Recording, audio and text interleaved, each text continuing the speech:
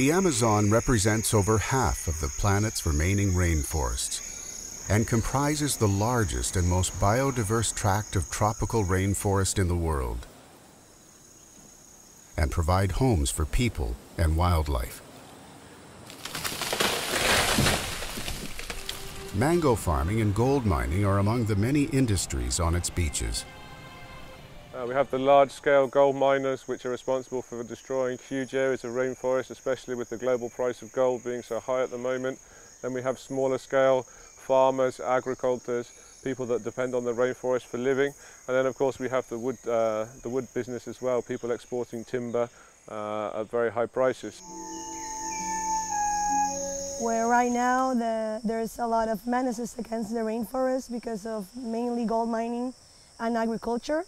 Nowadays, because of these activities, day and day, year by year, we're losing more rainforests. When deforestation, the people cut the trees for make a farm or different things, the animals, especially big primates, like spider monkeys, woolly monkeys, and holler monkeys, they used to move far. Approximately 80,000 to 160,000 trees are cut down daily worldwide, equivalent to 36 football fields every minute.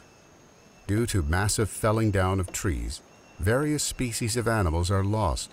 They lose their habitat and are forced to move to a new location. Scientists predict that climate change is set to become one of the biggest threats to the world's wildlife, driving the extinction of many animal and plant species.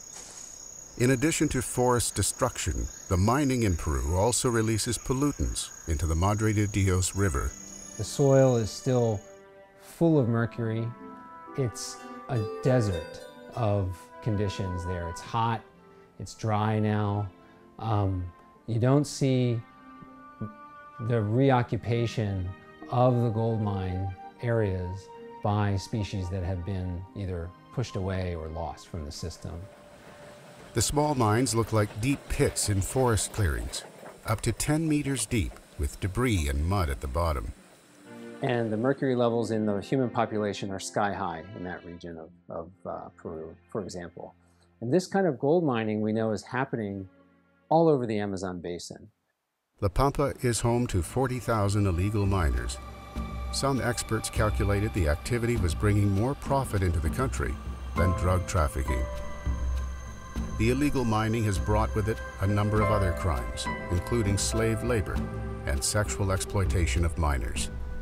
Several months of having the capuchin monkeys in captivity. It's been a journey from when they arrived as babies, bringing them up, checking their health, feeding them, integrating them as a group, and now finally, after several months, we're able to bring them back into the wild.